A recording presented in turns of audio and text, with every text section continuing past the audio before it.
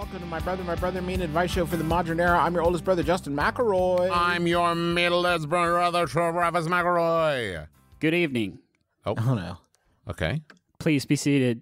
I gotta say thank you to my team. Wow. And I want to say thank you to everyone who worked so hard on this campaign, this effort. It felt like me, Griffin McElroy, the youngest brother, wasn't even like one entity because our hearts had merged. Okay. But as we all know, it was looking good there in the beginning. But things started to change colors, which is confusing to me. And so I am afraid I am here tonight to concede my presidential bid. And I did and I wanted to say out there, I love my wife and God and my son, my kid. And I worked so hard, but off beans. It didn't happen this time around. Mr. McElroy, Travis McElroy of the Travis McElroy Monthly. Yeah. What party were you running with? I didn't hear a lot about your campaign. Party rock anthem. The Party Rock Anthem party, or is it just called Party Rock Anthem? Have you heard the song? It's not called Party. It's not called Party Rock Anthem Party, is it? That would be. So your political party was the song. Next question. This is next question. Yeah, your promise to send every American. I'm sorry. Sure. Please introduce yourself. Oh, hi. This is Justin McElroy from Quibi. You said that you were going to send every American family 100,000, and I have it here in my notes. Hold on one second. I'm rubbing two Great Wolf Lodge gift cards together. Right. 100,000 smackaroonies, you said. Sure. Yeah, I was surprised that people didn't give me more votes for that, because that's a considerable sum of money. And a follow-up question, Travis McElroy, Space Camp. Yeah. Were you actually going to ever do that? Oh! Next question. Okay. I was gonna stop war. I wasn't planning on doing war. Yeah, you said you weren't planning on doing war anymore. Yeah, I didn't want to. It's I thought about it for a while, and like I get it. You see Black Hawk Down, Zero Dark 30, Avatar, the Last Airbender by M. Night Shyamalan. You see like all these military flicks, and you're like, fuck yes! Call of Duty.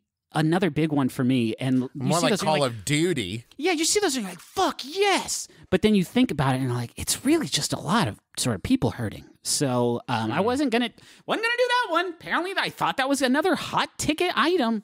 But hi, Steve Kornacki here at MSNBC. Hi.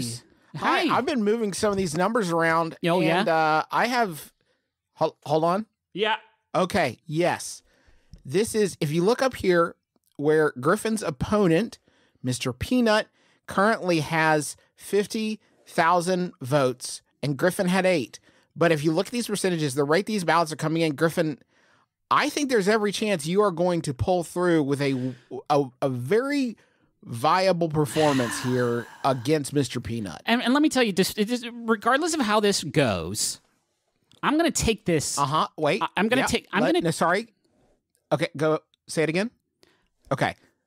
That was my producer. I'm sorry. I was actually getting some incorrect information. It's actually down to 7 now. Oh, he lost a vote. You lost 1 vote. You didn't pick up a bunch. You actually lost 1. Well, like I was saying before you interrupted me, a political guy. So think about that. I was saying I'm going to take this case to the extreme court. I'm going to take this to the extreme court because he's a fucking baby. I'm sorry for cussing. I know I'm on MSNBC, CNN, and all the big ones, but he's a baby. Is extreme court the one where all disputes are settled via foam jousting rods like in American Gladiators? Yes, and then we have to do the wipeout. No, I made a joke like that, and you kicked me out of your press conference. Well, because you phrased it wrong. Oh, fuck. Sorry I cursed. I know we're on MSNBC. Yeah, we're on TV. I think that one's not going to win me any Rust Belt votes. Now, sorry, Travis McElroy, third Travis McElroy. Yeah. Now that you have conceded, would you accept another position in the administration? Well, I didn't quite concede, did I? I didn't say it, did I? Oh. Do you concede? Ah. Oh. A little mystery. Yeah. So. Oh, that makes you very intriguing. Now I think you're very attractive because of this mystery you've created. And I'll tell you hi, who didn't. Excuse me. Yeah, Yes, excuse me. Justin McElroy. You're interrupting the political guy again, so think about that. Sorry, I am attempting to abstract this bit so it doesn't become so pointed as to become in poor taste on Monday, since we have no idea if Monday will ever come at this point. Yeah, this junction. At this particular junction.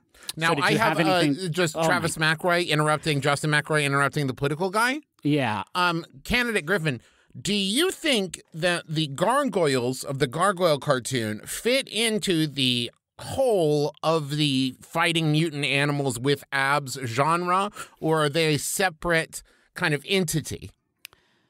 Well, if you read my policy platform, you would know that I do categorize the gargoyles right alongside the Teenage Mutant Ninja Turtles and the Samurai Pizza Cats. So... Do you include the Biker Mice from Mars and the Mighty Ducks in there, sir? Go to my website, which I won't say out loud because that means Justin will have to buy another website. But go to my website and you'll see where I stand on Big Bad Beetleborgs, VR Trooper. Cowboys at Moo Mesa. Yes. Excuse me, Justin McElroy is my brother. My name is Travis McElroy. Whoa. I don't know much about pot. What is the Rust Belt? I'm really embarrassed to ask. Right. So there was a long time ago. Mm-hmm. I'm so glad you asked this question. I'm so fucking glad you asked this. What's your name, old guy? Are you asking me my name? Yeah, what's your name? You who asked Travis. It's Travis McElroy. My brother, Justin McElroy, of course, knows what the Rust Belt is. Yeah. But I didn't know. So I wanted to ask. You won't tell me. This is such a smart little question, little guy.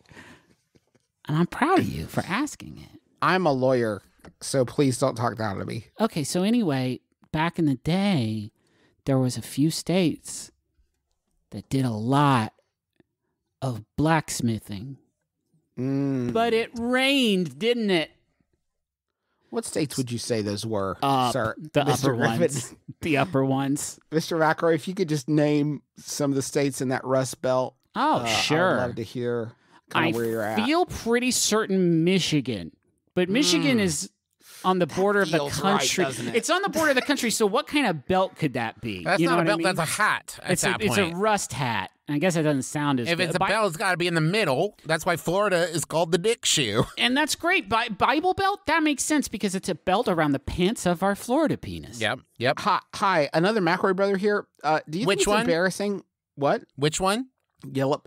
Hi, Gillip McElroy. Do you think it's embarrassing that apparently Charleston, West Virginia, which is just 40 miles from our hometown, is apparently part of the Rust Belt, and you were not aware of this fact? Do you find that embarrassing? Wait, just Charleston, though? Not Huntington? No. No. We didn't make it. You have to have had production at one point. Okay. Well, I didn't not say it wasn't. So I do concede, and I'm done. But catch me out there on the trail. Hi, Travis McElroy Monthly. Go ahead. I've decided to throw my hat in the ring, and now I'm running too. Get on up here, then. Get on up here. Okay, thank you. Hey, excuse me. Hold on, I'm getting on stage. I'm a political guy now, and you can't interrupt me. You can't talk to us political guys like that. And now, as a political guy, I'm willing to give every American family $1 million. Well, that's so much more than me. If they can find me. Oh, yeah, rat race. I've given you all the clues.